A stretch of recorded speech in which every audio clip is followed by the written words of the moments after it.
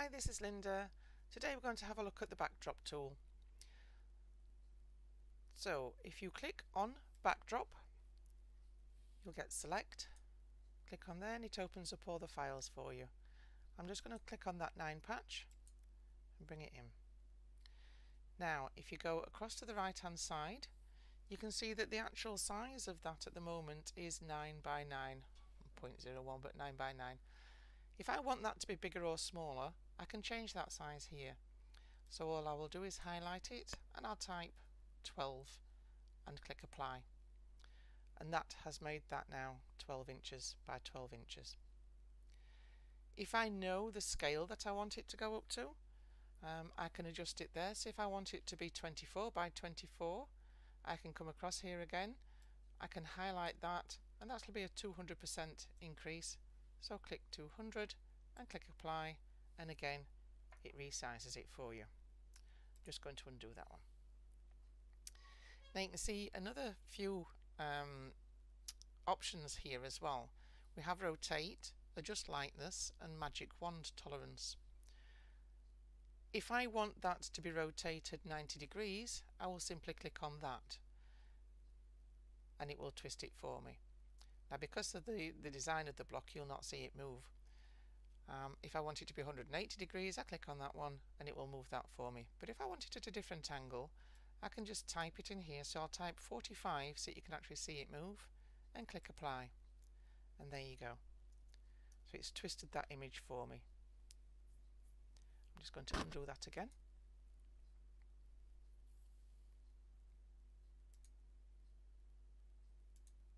There we go.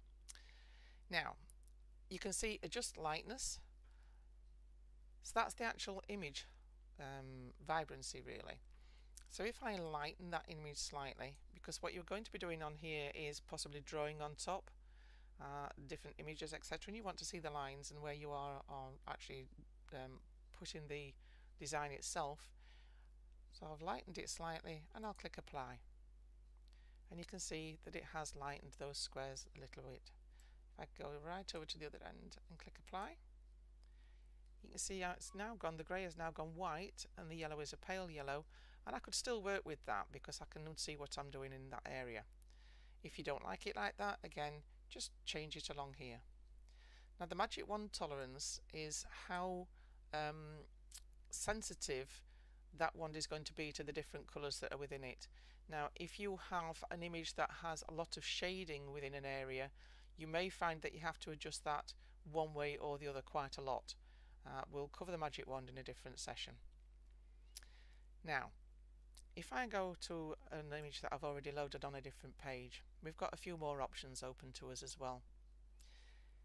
This image is not quite straight, it's cockeyed. What I want to do is A, straighten that up slightly, but B, I only want to be working with this part here, this inner part. So you've got a couple of options open to you, like I say. If you go back to your backdrop tool up here, you'll see you've got select, define horizon, define scale, load so you can load an image, and delete so you can delete an image. So I'm going to click select. Now that it's selected, as you can see, it's brought up these options at that side again, at your right hand side, but I want this to be straight.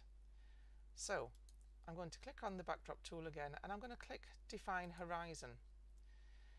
Now it's not that wonky, this one, but I would want it to be straight. But just to show you how it can turn it for you, I'm going to create a false horizon, if you like. So I'm going to click, and as you can see now the icon has changed to something completely different. It's like an offset square, and I'm going to drag as if that is the horizon of that area that I want to work with. And when I let go, it twists it for you. So that horizon that I drew is now level. I'm going to undo that, and what I want to do now is I want to work with that area there, but I want that area there to be a specific size.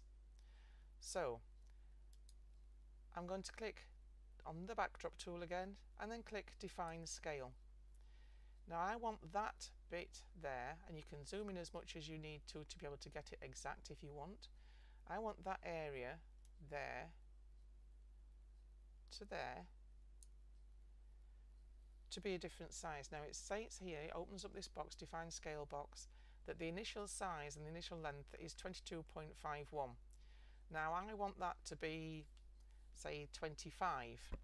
So I'm going to click in there, it's already highlighted for you, but you can select it, 25, and I'm going to click OK, and you will see that that will now increase.